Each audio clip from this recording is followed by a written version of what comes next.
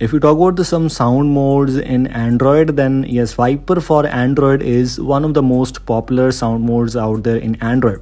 It's supported with the Android 12.1 also, which I'm using right now. I'm using Android 12.1 running Pixel OS. If you want to install this thing on your device, you can. If you're using Android 11, 12, you can use this thing, and one of the most famous audio mode is here.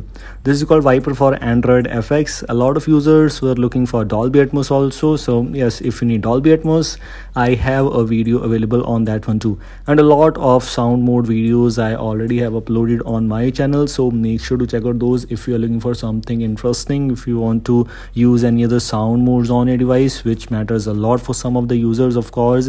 Other than else, things are basically same. If I talk about some other things, legacy mode, compatibility mode, and all the features which you have in Viper4Android FX already present here. No more changes, nothing to talk about here.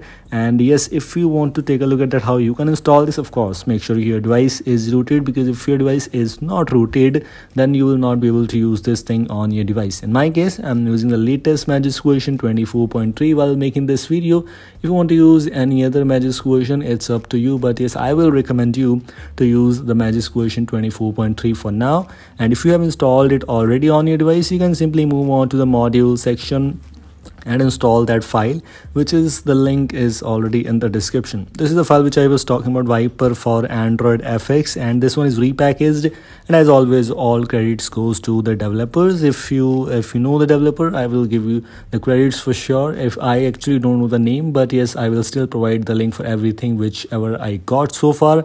Other than else, things are basically same, but let me confirm one more thing. Let me show you one more thing, that I'm using some other modules here, and this module is not conflicting with any other module so far. So this is actually pretty good. If you were having any kind of issues, etc., you can tell that very easily. You can simply make a comment on comment box.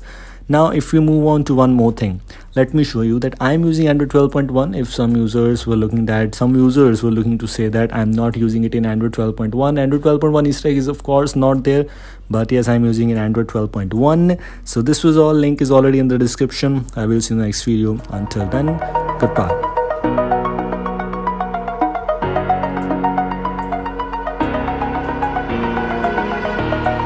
Over the edge, feel like I'm floating through